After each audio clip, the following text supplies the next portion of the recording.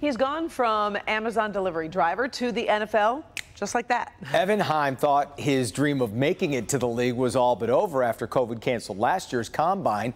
But as Jamie Edmonds shows us, a single phone call changed all that. Dan Campbell said today, if you're looking for work, he and Brad Holmes have their eyes wide open. Show them something. Guys like Evan Heim will take that as an invitation.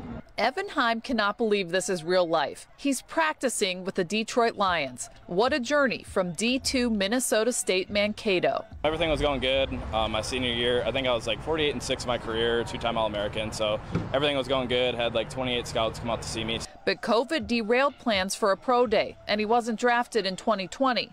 Heim gave himself one more year to live out his dream. He was working out 3 hours a day in Green Bay, Wisconsin. I was just working out, and then I was like, well, training still costing money, and I don't have any. So I was like, I need to get a job. So originally I started working construction. Then I started working on Amazon. So I was just doing that, work out in the morning for like 3-4 hours-ish, and then would go and work Amazon and work there the rest of the day. The job itself? Easy enough, but there were strings attached. I was dropping something off at somebody's house, pulled in, and go to deliver the package to the lady, and there's a dog outside. Like, I'm a dog person, so I was just like, oh, what's up, pup? Like, whatever.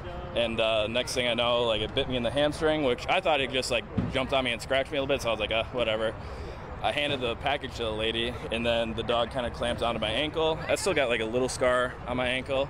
Nothing would deter this 24-year-old, not a scheduling conflict with a pro day and his day job. I'm scheduled to work Thursday, but I'm sure they'll, like, I don't care if I get fired, like, I'll make sure I'm there. So I switched my days that I was working from Thursday to Friday. He did have moments of doubt right after the 2021 draft, not hearing his name, but then the call that would change it all. I was taking a shower, I was just like, God, you know what, probably my football dream's over. Like, I just wasted 18 months of my life. I could have been starting in my career. My agent finally called, so I was like, God, you know what, this is him telling me I'm not going anywhere.